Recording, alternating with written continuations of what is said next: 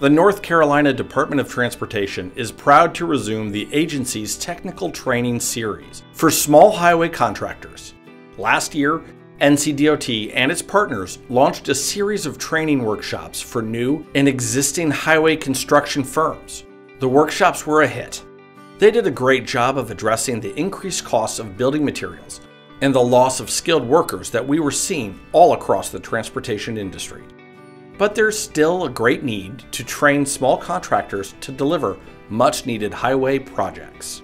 So NCDOT and its partners are building upon last year's success with a new and improved NCDOT Technical Training Series for small highway contractors. We will again offer many of the same courses like erosion control, incidental concrete, and work zone traffic control.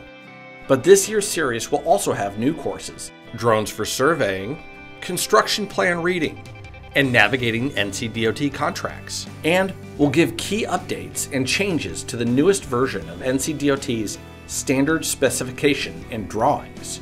Also this year, we'll be offering the courses in 4 new locations: Concord, Raleigh, Lumberton, and Hickory.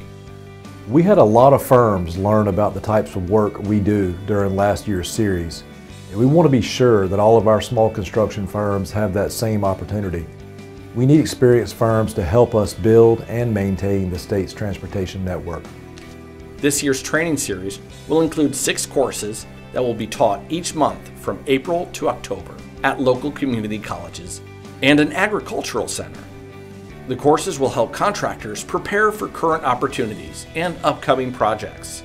These trainings are one way to ensure contractors are equipped with information to successfully compete for NCDOT work. And the really great thing about these trainings, they're free. These courses will be taught in person by NCDOT engineers, prime contractors, small contractors, and other industry professionals. People are welcome to participate in one course or many. It just depends on what you're interested in. Are you interested in knowing more? Check out the following schedule of locations, times, and dates for the upcoming training series. You can learn more about these and other training sessions on the NCDOT webpage.